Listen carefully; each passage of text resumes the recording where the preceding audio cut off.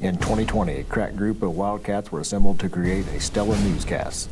These cats promptly escaped from the clutches of the pandemic. Today, with news you can use, they survive as students of the 20s flu.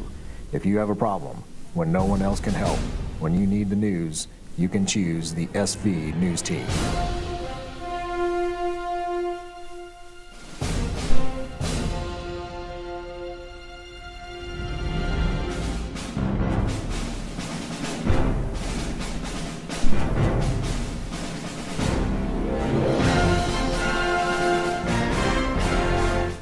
Good day, Wildcat Nation. We like to take this time to change gears a little and turn our focus to our girls softball program, who will open up their season after spring break with a game against West Vigo.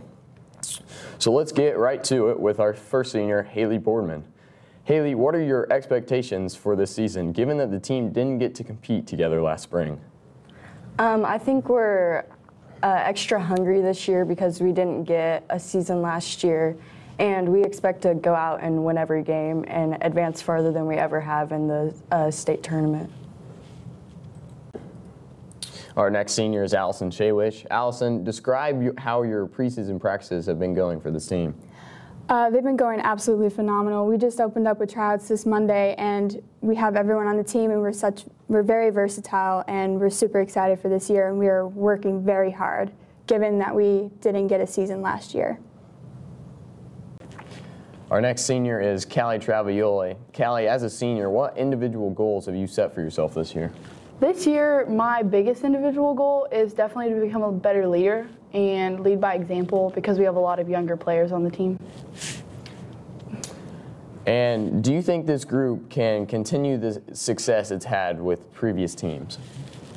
I think our previous teams have been very successful, and my sophomore year, the last season we actually got to play, the leadership was definitely there with our seniors.